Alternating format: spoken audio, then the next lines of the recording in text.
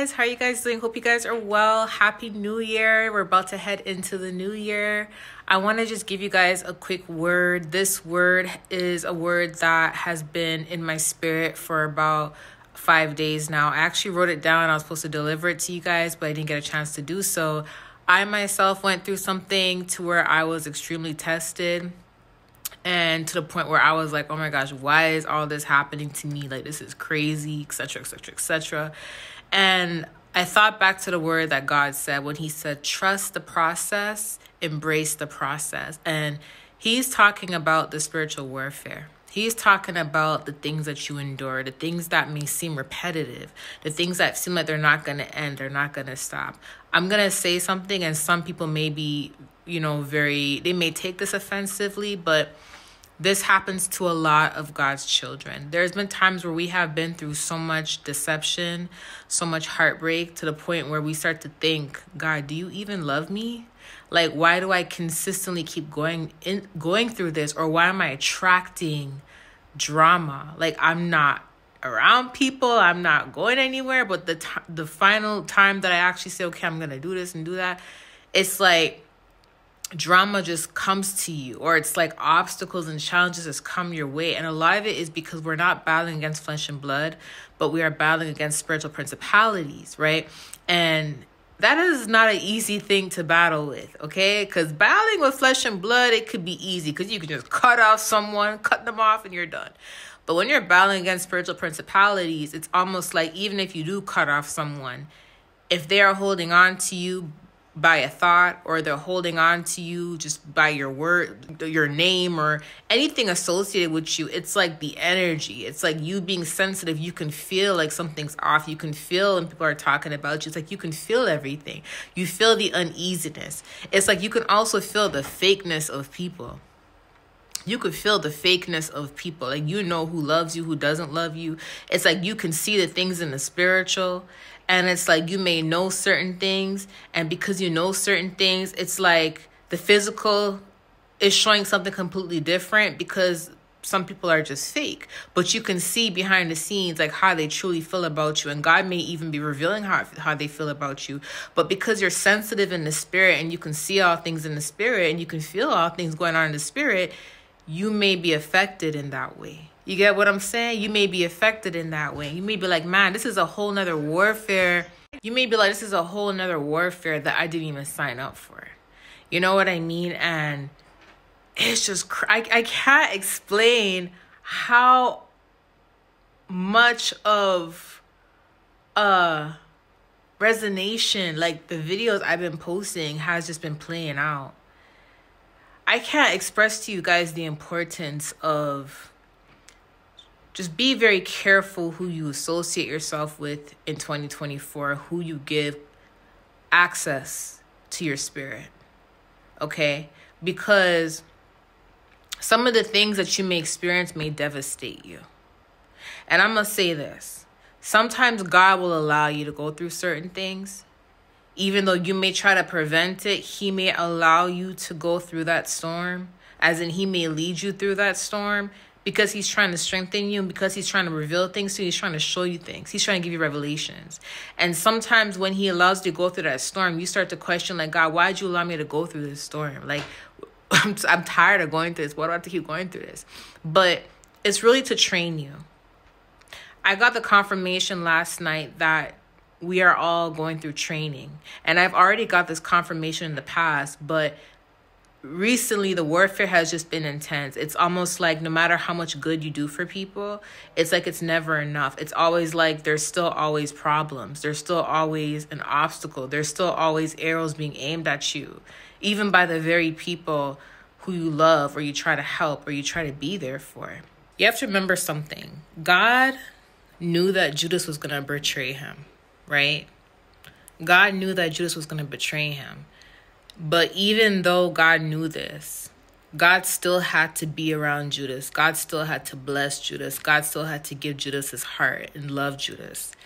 Imagine how painful it is knowing that the person you're looking at, it has bad intentions towards you, ill intentions towards you, and they're going to betray you, but you have to still love them and be around them and give them your heart. That's difficult. You know, imagine being Joseph and, you know, Joseph being betrayed by his own brothers, his own blood, and then being sold. And then after being sold, being lied on and ending up in jail. Like, imagine the thought process he would have had. Although he has faith in God and he's hearing from God and he knows that, you know, things are going to turn around for him, he still was human. Imagine the feelings he was going through and the betrayal after betrayal after betrayal that he was going through. Yet in the midst of him being betrayed, he was blessing all the people that were betraying him. He was blessing them. Sometimes, you ever been in a situation where God will tell you to bless someone?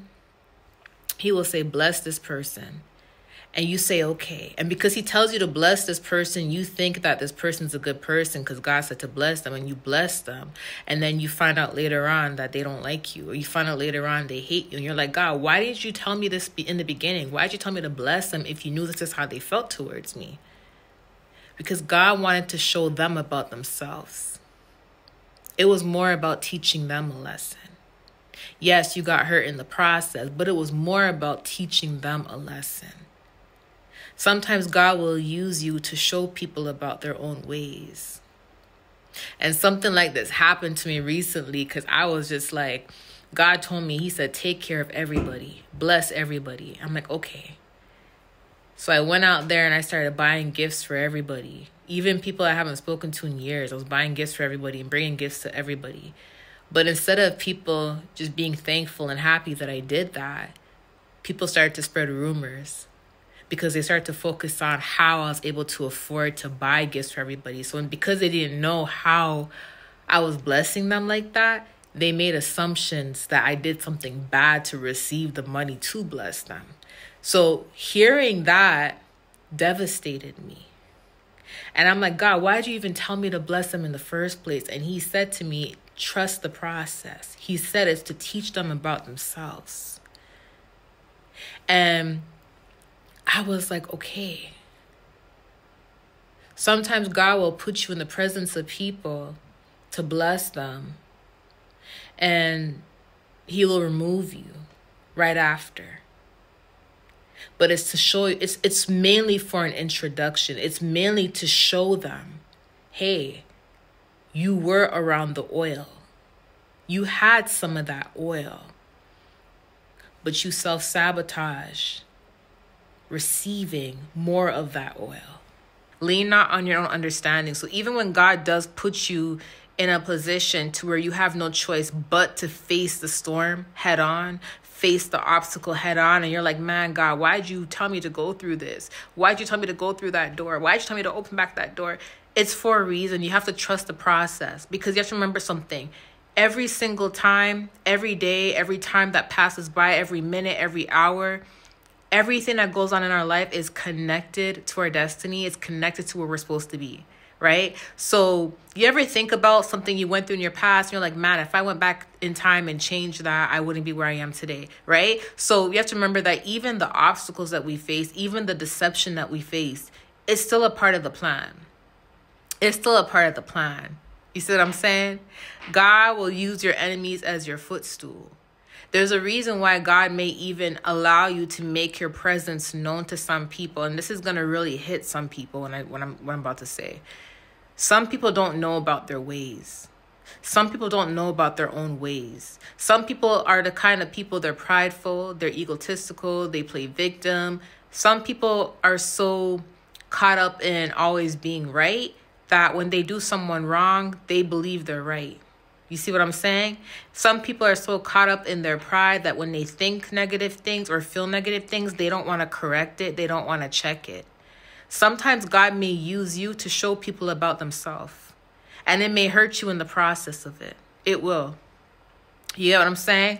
But God will always make sure that through that lesson, you have taught someone about themselves, but you have also taught yourself how to be stronger. Through that lesson, you have gained wisdom. You won't know what a wolf looks like until you're in the midst of them, until you're surrounded by them.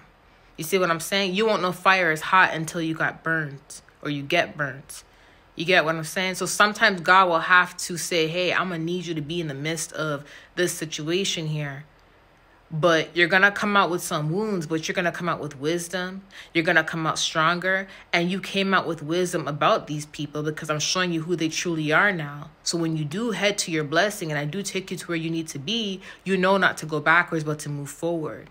But I also used you to teach these people a lesson as well. I also used you. So when these people see me blessing you and they see that there's a table being prepared, they will understand that it was their own ways that self-sabotaged them.